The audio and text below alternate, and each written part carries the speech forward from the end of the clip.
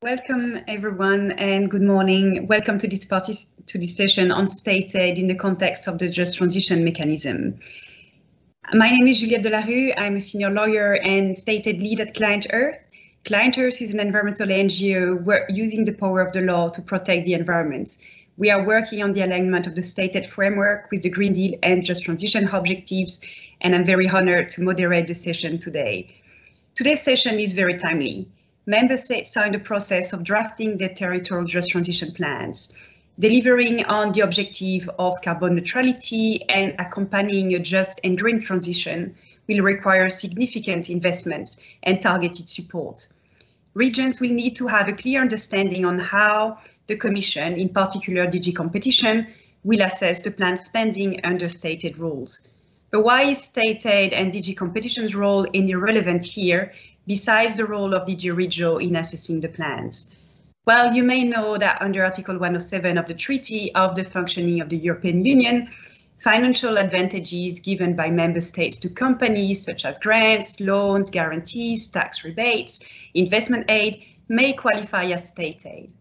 Member states have a large discretion on how they're going to spend the Just Transition funds or the InvestEU funds, as they will explain in their territorial Just Transition plans. But because those funds are not managed only by the EU, but ultimately by the member states themselves, they fall under state aid control.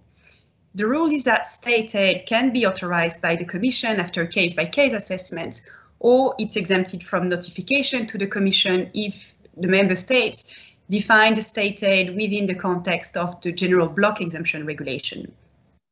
In the context of the Just Transition Mechanism, the Commission will assess the planned state aid under the basis of different guidelines, and the ones which are relevant for our discussion today are the regional aid guidelines and the guidelines for climate, environmental protection and energy, or otherwise called the CEEAG. Our speakers will explain why these guidelines have just been revised to facilitate the grant of aid in accordance with the Just Transition objectives. They will also explain how the guidelines interact with each other and when it's possible to combine or to differentiate regional aid and energy and environmental protection aid. So let me introduce our speakers. We have the honor today of hearing from Catherine Demarais and Alejandro Donay from DG Competition. First, Catherine Demarais will speak about the regional aid guidelines. She's a deputy head of unit at DG Competition, dealing with state aid in the regions, in regional aid and infrastructure. She qualified in applied economics in Belgium and has been working for several years in the private sector, including at Belgian Post and Brussels Airport Company, as well as at PricewaterhouseCoopers, where she used to be a location consultant providing location and visa services to large multinationals. Secondly, Alejandro Donay will speak about the CEEAG. He's a deputy head of unit at DG Competition, dealing with state aid in the energy sector. He's also graduated from economics and business administration, as well as in law, and has been working for DG Competition for the past 8 years in the field of energy and financial sector. He also used to work in the private sector in investment banking. We also joined today by Sander Happars from DG Regio, who is here to also assist you if you have any questions on the Just Transition Fund and the plans in the Q&A later on. Please type your questions in the Q&A and we will pick them up after the presentation. Without further ado, Catherine Demarais will start by explaining you the regional aid guidelines and the relevance in the context of the Just Transition Mechanism. Thank you, Juliette. So indeed, I will talk about regional aid. So maybe if you could go to slide number 4. So first of all, it's important to understand what is regional aid. So I would say that its main characteristic is that it concerns aid that's aimed at regional development. So the aim is important. So where the money comes from is in this respect not important. So this could be state money, regional money, money coming from the EU. So it's not on this basis that we qualify regional aid. So regional aid is typically aid to productive investments. So for example, aid to set up a manufacturing plant of whatever, a large automotive company, for example. So it's not not all aid, however, to productive plants is regional aid, because it could also have an environmental objective, for example, or could be an investment in R&D. This would not fall under the heading of regional aid. So in the next couple of minutes, I will talk about where aid can be granted, so where in Europe, and also to what type of projects. And I will highlight, but very briefly, some of the key compatibility principles, which are already highlighted on the slides, just very briefly. But it is in this sense important to know that, as Juliette already mentioned, but also regional aid can be granted both under the general block exemption regulation, where there is a chapter on regional aid, or it can be notified to the Commission for assessments under the guidelines. So in the next slide, so where can aid now be granted? So there we see a map. It's not the most actual one. You see a difference in color. This reflects, so the regions that are not colored are the so-called non-assisted areas. So there the difference is highlighted between non-assisted areas and assisted areas. So a certain region or an area must be assisted and defined as such on a regional aid map to have the possibility to grant regional aid. And on average, about half of the EU territory is an assisted area. The map here is not, it's just the picture is not fully accurate. It's not that the full of France, for example, is assisted. It's just that we need some granularity to draw maps visually. But as you know, in April this year, we adopted the new regional aid guidelines.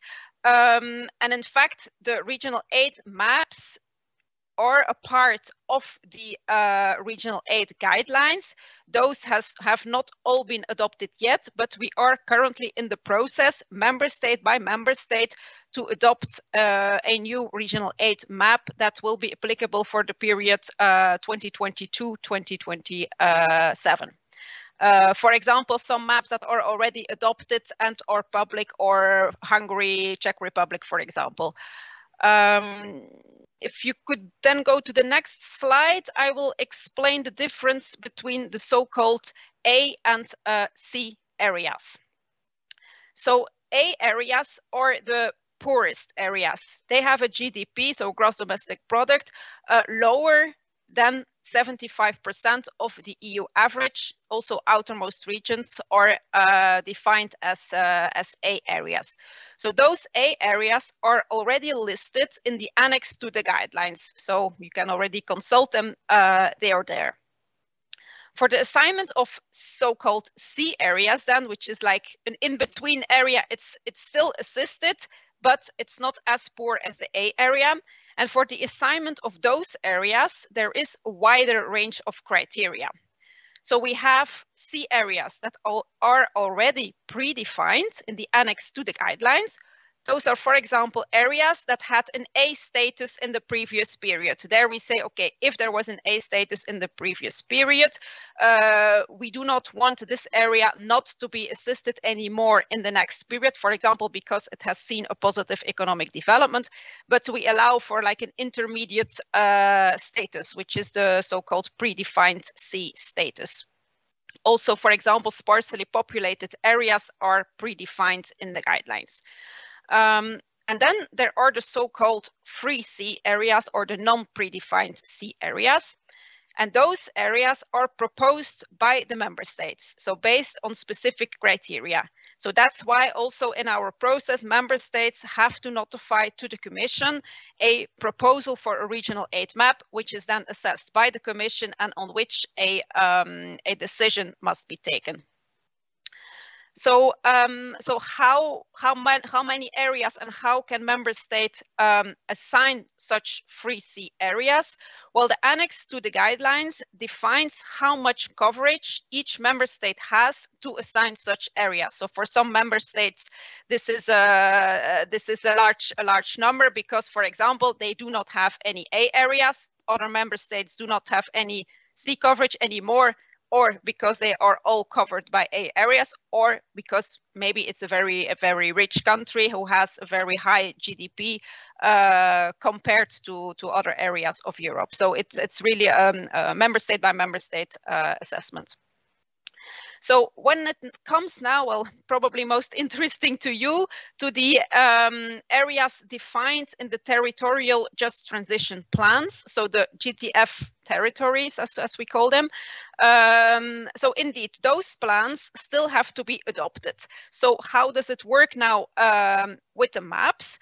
Well, it is important to know that many of those territories that might be assigned, well, anytime soon. For this, I would have to consult Sander to see what is the timing of those. But many of those areas might already be part of A areas or C areas on the basis of other parameters, as just mentioned. So how, what parameters can a member state use to assign a C area on the map? This can be socioeconomic criteria, can also be geographical criteria, can be because a member state is a border area, can be because, sorry, not a member state, a region is a border area, can be because of structural problems in that area compared to the national level. So there are all kinds of criteria, and it may therefore be that GTF territories are already part of an assisted area. However, for the territories that are not assigned yet, then the member state has the possibility to assign such areas quite easily on the map.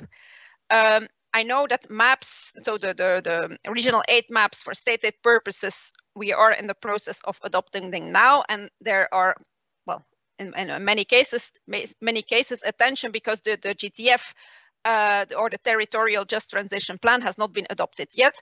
Well, in the guidelines, we allow for the possibility to amend the regional aid map afterwards once those territories are known and are listed.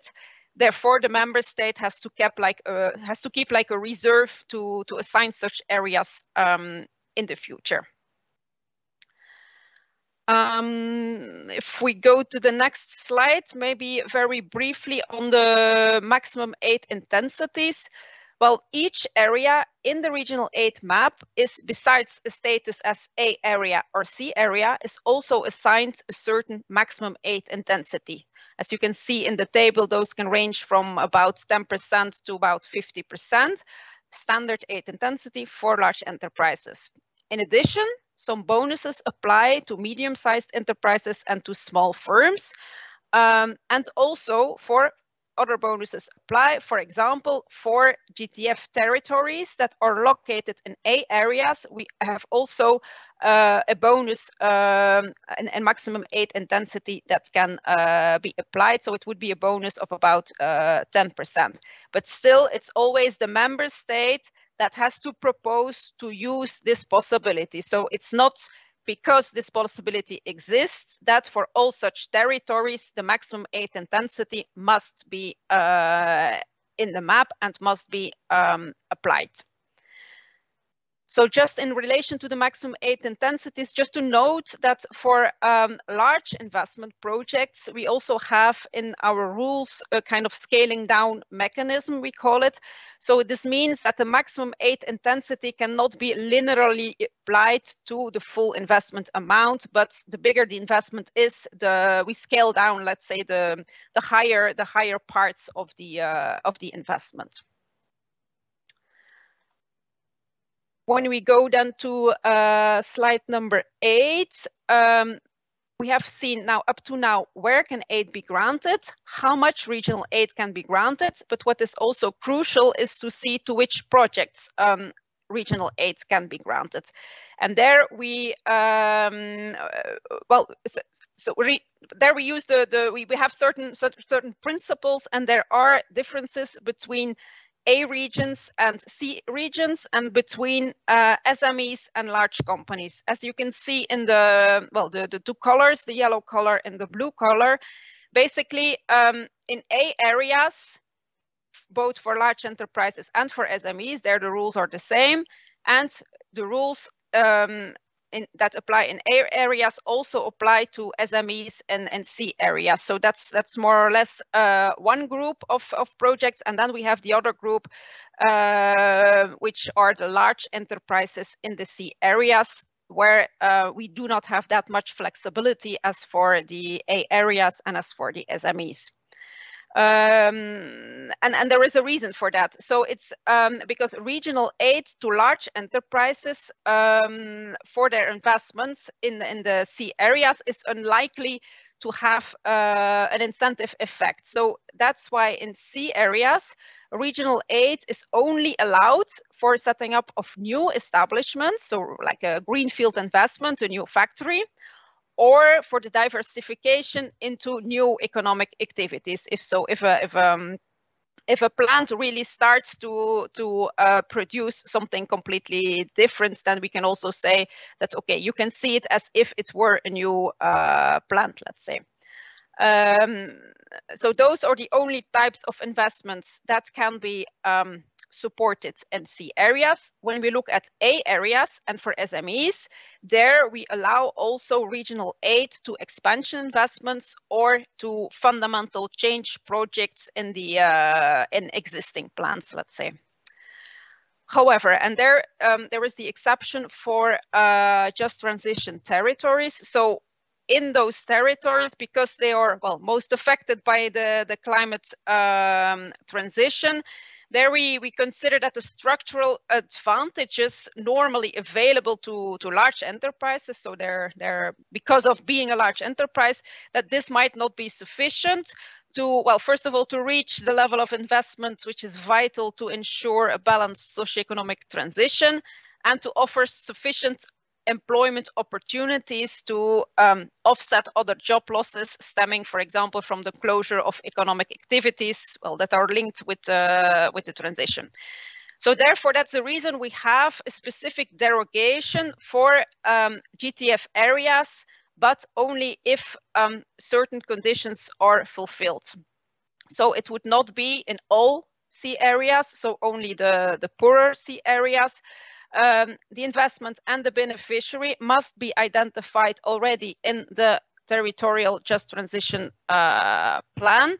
And then the state aid for the investments must be covered by the GTF funds to the maximum allowed. So those are specific conditions, but as you see, there is the derogation so specifically for the just transition territories. So this is more or less where aid can be granted and to which projects aid can be granted. So, and then just very briefly and to conclude, if you could go to the next slide on the common principles, so meaning the compatibility principles.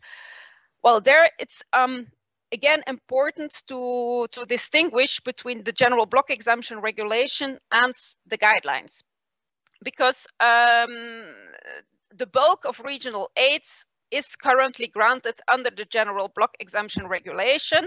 So for aid amounts up to certain notification thresholds, and there the analysis is less demanding and there is no intervention needed from the Commission. However, in potentially problematic cases or very big cases, those cases need to be notified and are then assessed by the Commission after notification. So for example, what needs to be notified, it could be a case where there is a relocation. So where another plant at another location is closed and then it is moved. So it's important that no state aid is used, for example, to trigger relocations from one member state to the other, which is quite obvious, I would say. And then the other common principles, but I will not spend time on it here, just because we don't have that time to go in detail. But just to highlight that aid must always have like incentive effect. It must be an appropriate instrument. So granting the aid should be the best thing to do, let's say, after exploring other alternatives. The aid must be proportionate, so the aid amount should be limited to the minimum necessary, and the aid should have no undue negative effects. So another example besides relocation of such undue negative effects would be if, for example, there's like a subsidy war and aid is projects or by giving aid or stealed, let's say, from other regions. Also, if overcapacity would be created in a certain sector, this would also be an undue negative effect, and then there would be a no-go for the aid. But again, as said, and to conclude, most of the regional aid is granted under the general block exemption regulation. Most of member states have specific schemes to make the granting of that aid relatively easy, let's say. So that was just in a nutshell what is regional aid, because I could go on for some more hours, but I will leave it here and I give the floor back to Juliette. Thank you very much for this very complete presentation. Maybe just one question before we go to the presentation on the CEEAG. So you mentioned already that for state aid, for large enterprises, there are specific conditions into the regional aid guidelines for the CEE areas. Can you just recall the audience why DG Competition in state aid guidelines can, let's say, add these requirements that the investments and the projects are identified in the territorial just transition plans, because I don't think it's a requirement in the Just Transition Fund regulation, and how it's going to help you to assess the compatibility of the aid with the internal market in that context. Well, again, it's important to make this distinction between A areas and C areas, because for A areas we do not require that those projects are already identified in the plan. So there is much more flexibility. For C areas, well, as said, normally we consider that state aid to large companies for their existing activities has no incentive effect, because they just have the advantage of already being there, of having established contacts with the authorities, of being established in the area, let's say. However, so it's precisely because of this exception and this exceptional derogation for the just transition areas that we require that this is already identified in the just transition plan, to keep it really the exception rather than the rule. So that's the basic idea behind it. Thank you very much. Maybe Alejandro Denay, you can now present us about the stated guidelines for climate and environmental protection and energy, and we'll take the questions of the audience at the end. Thank you. Thank you very much, Juliette, and good morning to everyone, and thank you for joining us today for these presentations.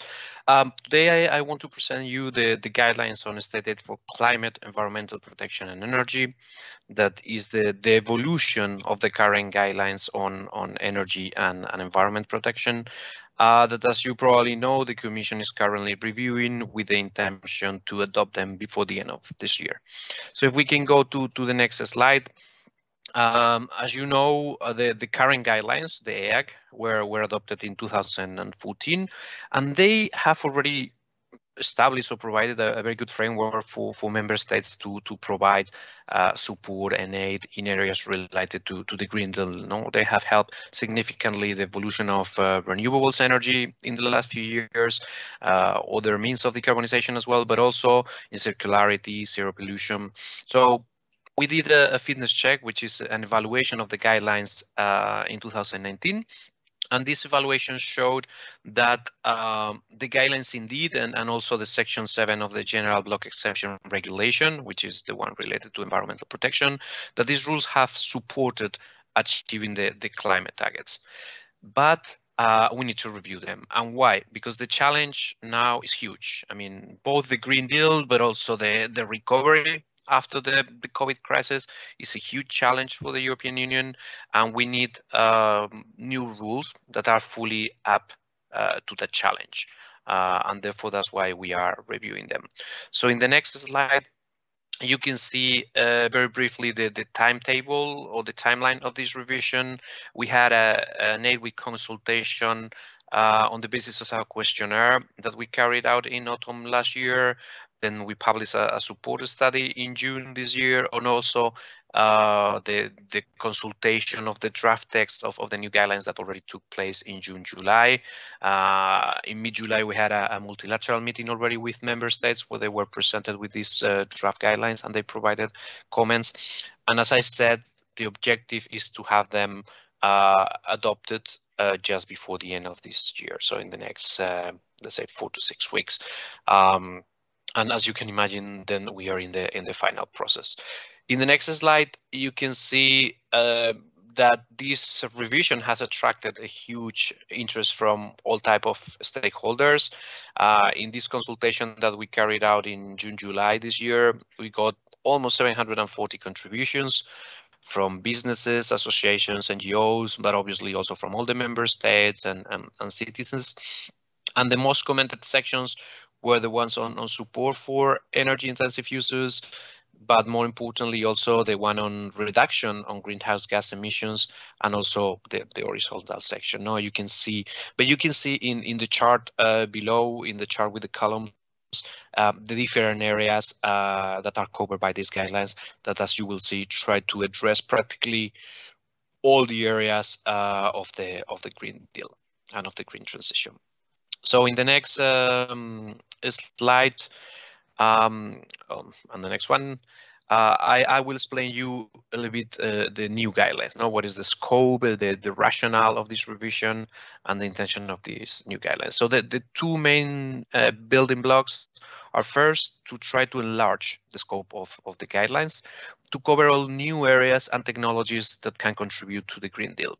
The previous guidelines were more a list of different chapters per technology. Here now we are reviewing the guidelines and structuring them by objective to be achieved, and those objectives should cover practically all the areas of the green transition. And at the same time, we are looking for a flexibilization of the rules of the provisions, in particular, and you will see it in the next few slides, for those areas that really support the green transition, so what we call the real green investments.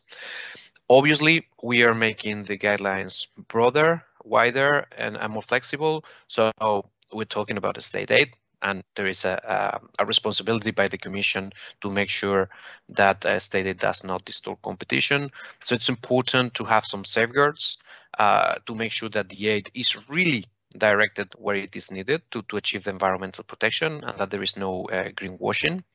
Also, which is limited, that is limited to the minimum necessary to achieve those goals. So that is cost efficient, proportionate, because let's be honest, there is a limited budget everywhere in all member states. And therefore, in order to achieve all the targets of the Green Deal, that money has to be well used, well spent.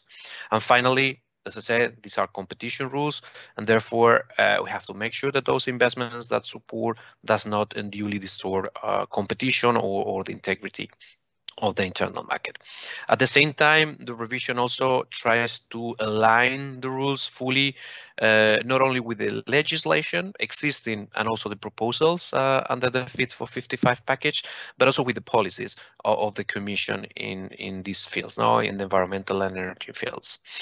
So in the next slide, you can see that, as I said, these guidelines are an evolution because we need them to be fully up to the challenge, but also future-proof because this transition is going to last quite a few years. So they have to reflect these more ambitious policies of the Commission, and they really have to support the green transition. And in this respect, and I will explain in more detail, but just me flag first how the guidelines are addressing the different type of investments. For those that we call green investments, so that's those that really support the Green Deal objectives and the green transition, as I say, we try to open and facilitate to the maximum those side measures, those that are fully compliant with the 2050 and 2030 targets. Then we have what we call the gray measures. and here we are mainly talking about gas investments. Here we recognize that gas has an important role to play in the green transition, and in particular in some member states where they come from a very fossil fuel based capacity mix or industry mix, and obviously transition is needed and gas is important, but we will scrutinize investments in gas very closely, because we have to make sure again that they are fully compliant with the 2030 2050 targets, and we have to make sure that they do not displace other greener alternatives, or that they do not produce a lock-in or create stranded assets. And finally, as committed in the Green Deal communication and also in the Sustainable Europe Investment Plan communication, the revision of the guidelines aims at phasing out subsidies and support to the most polluting fossil fuels. And that's why we would be very strict, and I will explain more detail now. Brown measures, so those related to the most polluting fossil fuels, will not be allowed under the new guidelines, in line with this commitment of phasing out the support to the most polluting fossil fuels. In the next slide, you can see how we try to facilitate what I said, the green measures, not the real green measures that contribute to the green transition. First, as I mentioned, we want to enlarge the scope of the guidelines. We cover new areas, or we cover them in more detail, as they were not done in the previous guidelines. We look at industry decarbonization, but clean mobility infrastructure, for example, is a completely new chapter. We're developing resource efficiency, including a chapter on biodiversity. So as I say, it's not only about decarbonization or renewables anymore. It's about all the areas that affect the Green Deal. As I said, also, we do not look at technologies one by one anymore. We look at those objectives, and therefore support will be allowed to all those technologies, current or future ones, that can deliver those objectives. Second point, as I say, we are flexibilizing the compatibility rules. We are allowing higher aid amounts. We are departing from the maximum aid intensities approach that we had seen in the previous guidelines, and we are now allowing member states to support up to 100% of the funding gap of an investment. And also, we are allowing new type of aid instruments, like, for example, contract carbon for differences. We will look at a simplified assessment of those measures that follow different objectives. And we are seeing that the line of the border between the objectives in some measures sometimes is not very clear, is gray. So we want to aim for easier assessment of those lines that follow different objectives. And as I said in the previous guidelines, they were very compartmentalized in different chapters by technology, and sometimes that assessment was more difficult. And finally, also in order to facilitate these type of measures, we are taking away that requirement that we had before, that was the individual notification of some support measures already covered by approved schemes, but that were over a certain size. Now we are taking that away. If there is a scheme that approves them, there is no need for individual notification for those individual measures, unless the schemes said so. Finally, and just to mention it here, on the security of supply area, we had developed a significant case practice in the last few years in capacity mechanisms. Electricity regulation already brought into the field the new restrictions on emissions, the emissions performance limit for power plants to participate in those mechanisms. We are allowing member states to be stricter if they want. So they could impose even stricter emission limits into the capacity participation on those mechanisms. And we also will allow them to be more generous in terms of length of contracts when we are talking about greener technologies. And finally, and I will develop this a little bit more in a slide later, GBER, as Catherine explained, or I think Juliette in the introduction as well, sometimes there are measures that member states want to implement that are covered by the general block exemption regulation, and therefore they do not have to be notified to the Commission for assessment.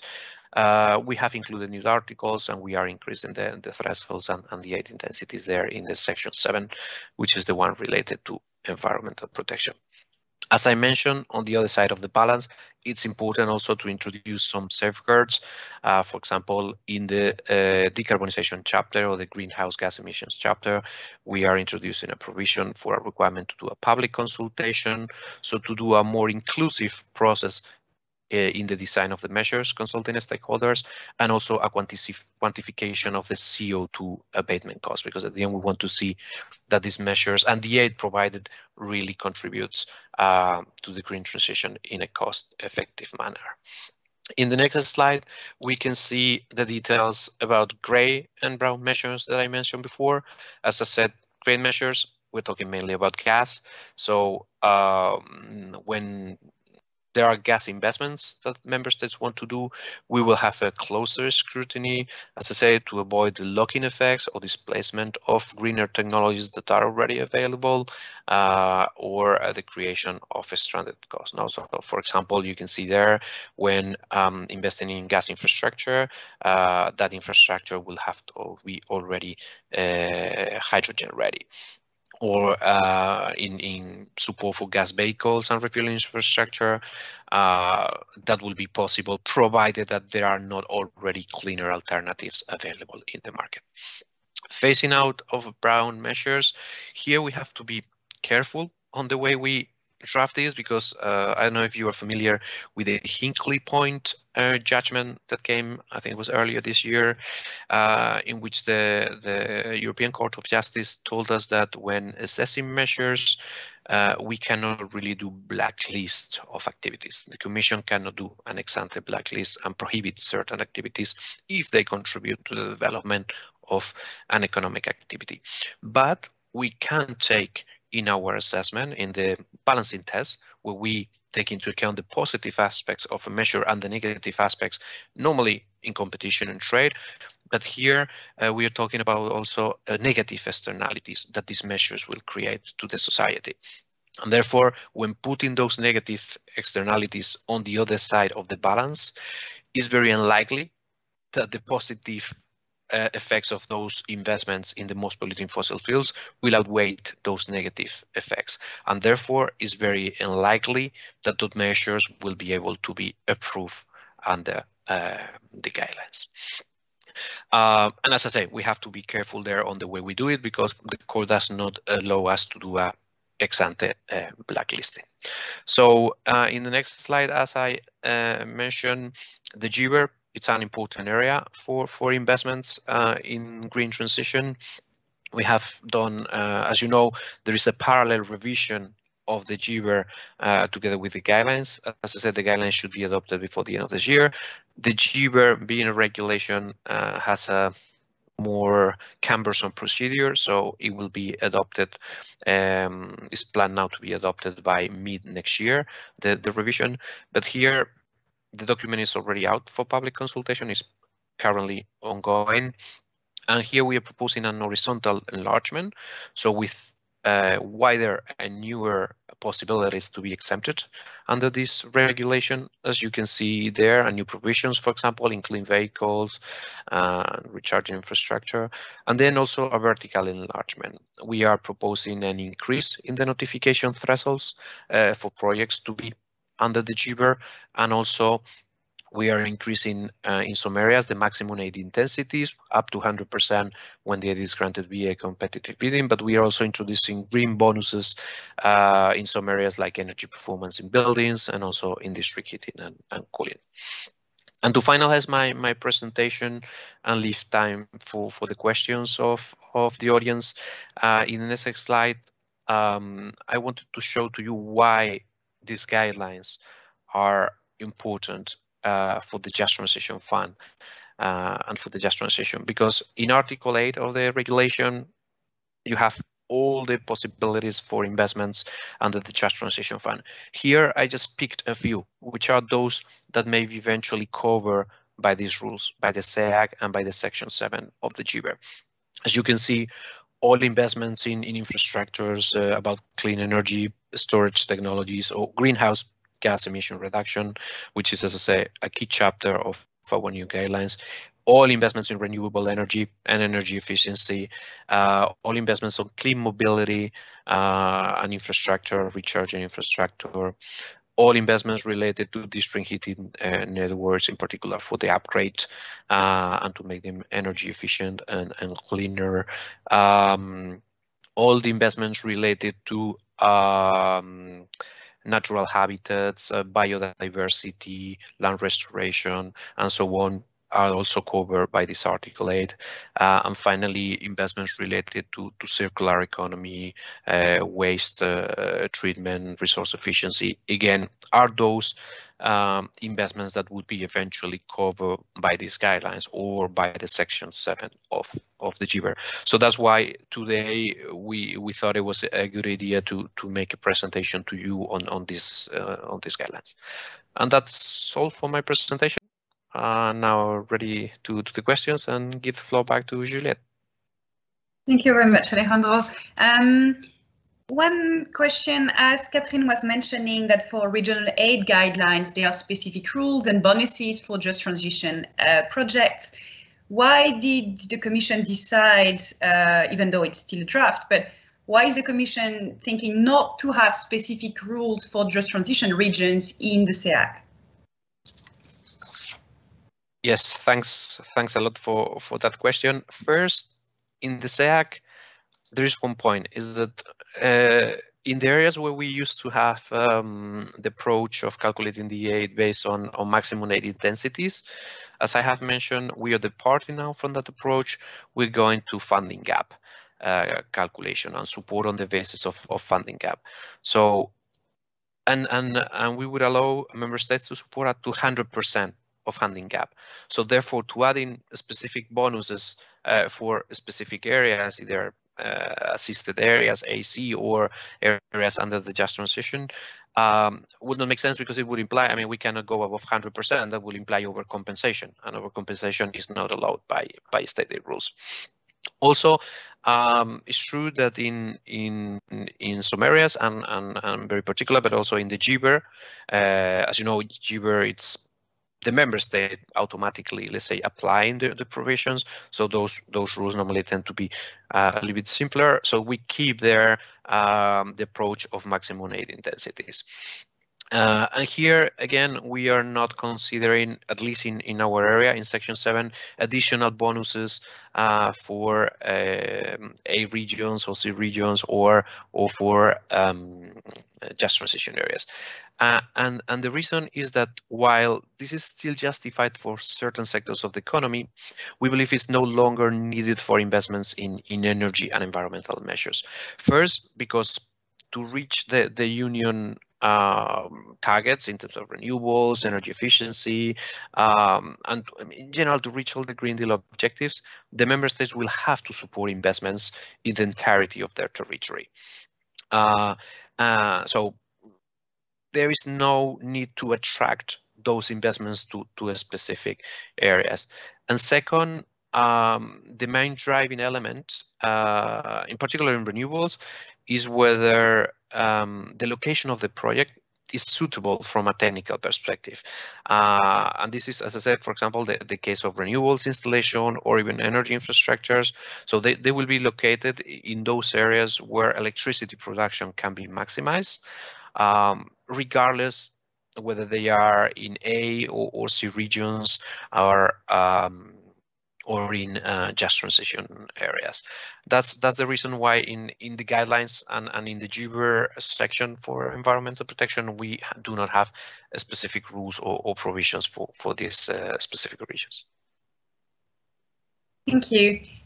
Maybe one general question. Somebody's in the audience asked if you can explain or re-explain how the regional aid and the CEEAG can be combined, articulated when implementing the Just Transition Fund. When do we know under which guidelines we fall, and what are the rules that are going to be used in the Commission for financing a project? Well, there, if I may, so first of all, it's always a responsibility of the member state to assess whether some type of support is aid or not aid. So does it fall under state aid rules? Then the next step, if it falls under state aid rules, is to see how the aid can be compatible. As said, most of the aid is implemented under the general block exemption regulation. So there again, it would be for the member state to assess, okay, how this aid can fit within the rules, and it's only afterwards. So if it could not be considered compatible with the general block exemption regulation, that such aid would have to be notified, and then it's really well, case by case to be seen. What is the project about? How does it fit with the regional aid guidelines? How could it fit with the CEEAG, or is it does it partly fit under the CEEAG? Does it partly fit under the guidelines? So all of this is really a case by case assessment in that sense. Thank you. Alejandro, do you want to add anything? No, if I'm not wrong, Catherine can correct me. Investments in energy are not really covered by the regional guidelines. So that's an area that goes practically automatically under the CEEAG. And the others that may be a little bit more borderline, as Catherine was saying, member state needs to come to us and tell us what support they are aiming for, and then we see which rules better cover that. Thank you.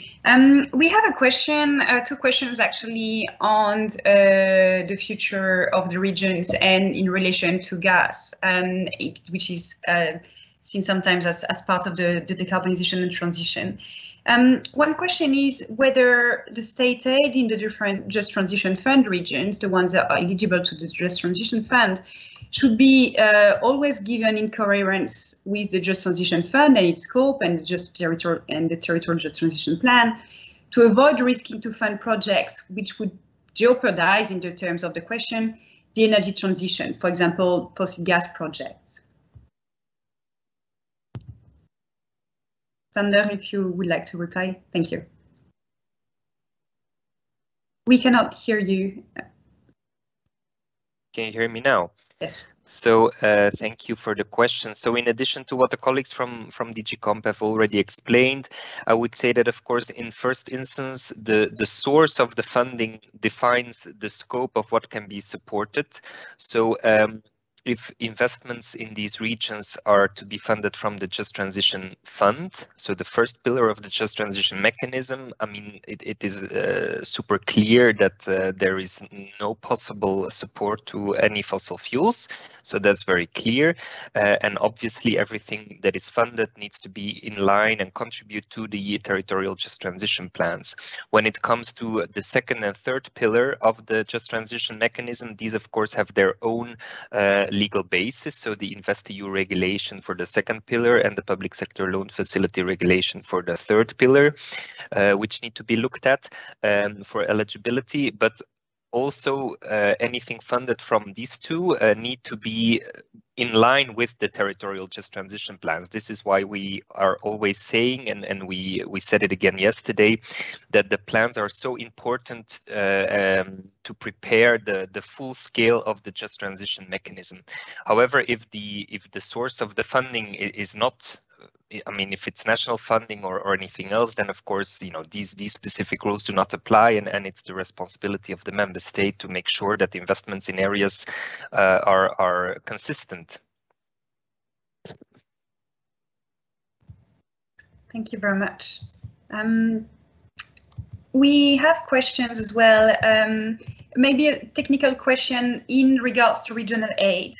So in relation to state aid for large enterprises, can you please clarify, maybe Catherine or one of you, whether the maximum aid intensity which is allowed for large enterprises is calculated per project or per entity?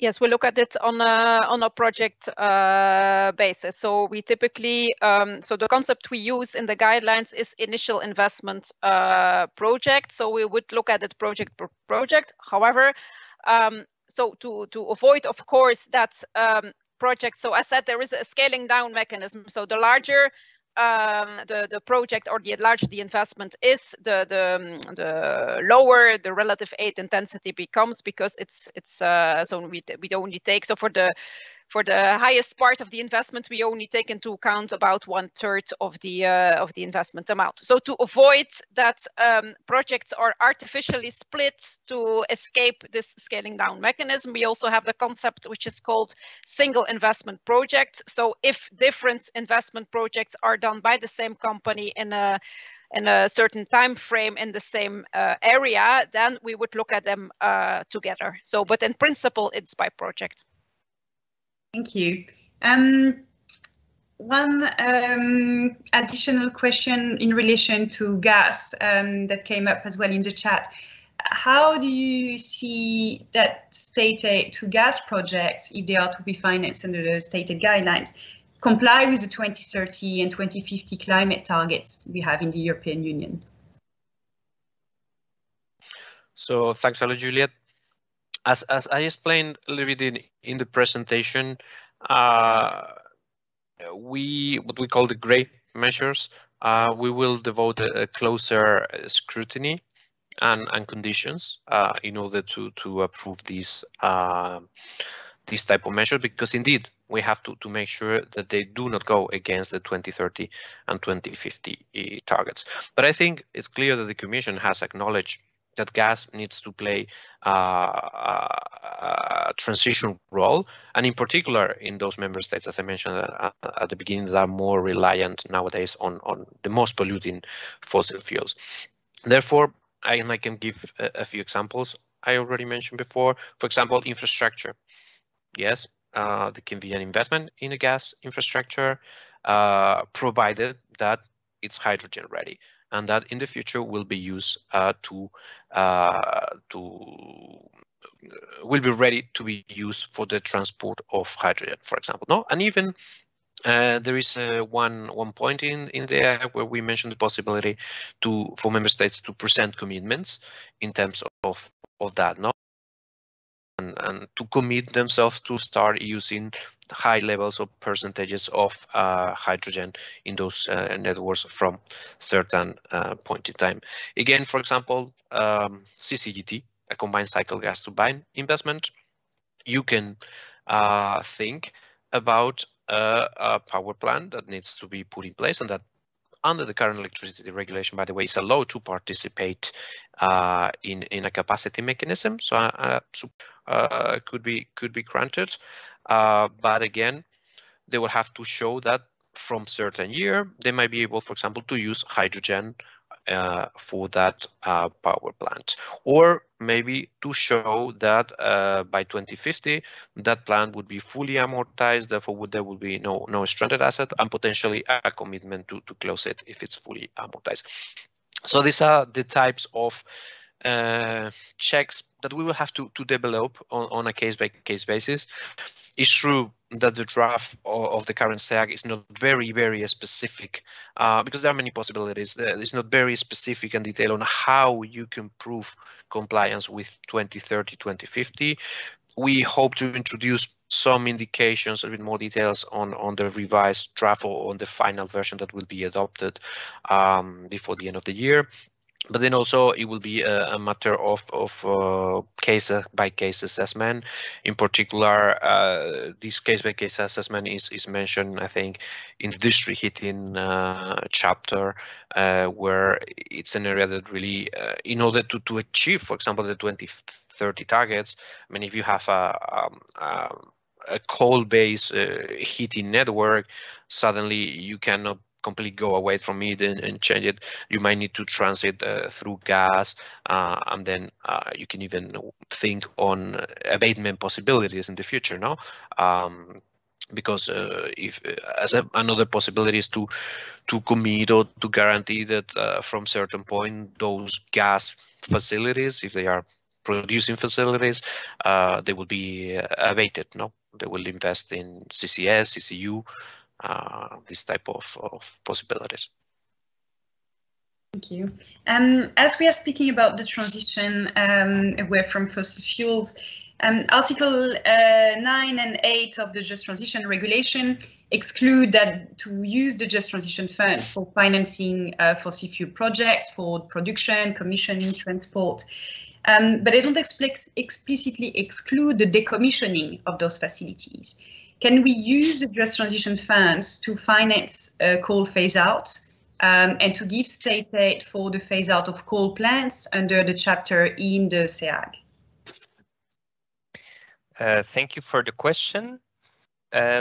So indeed, Article 9 has a couple of exclusions from the JTF scope of support, whereas Article 8 defines what can be supported. And for people familiar with cohesion policy, it is a little bit different than what we had before with the funds like the European Regional Development Fund and the Cohesion Fund, where we did not have a defined list of what can be supported.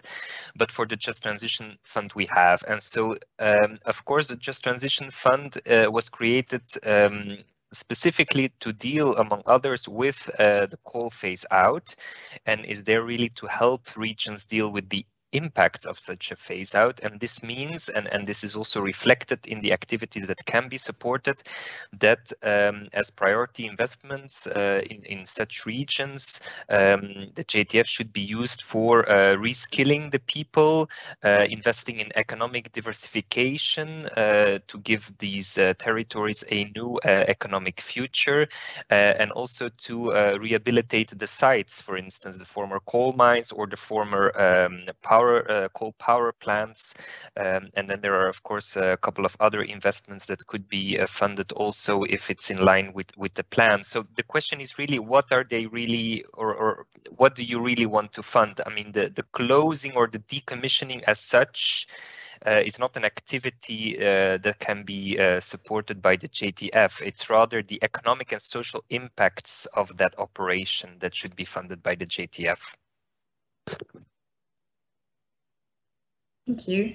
Catherine, Alejandro, would you like to add anything on this?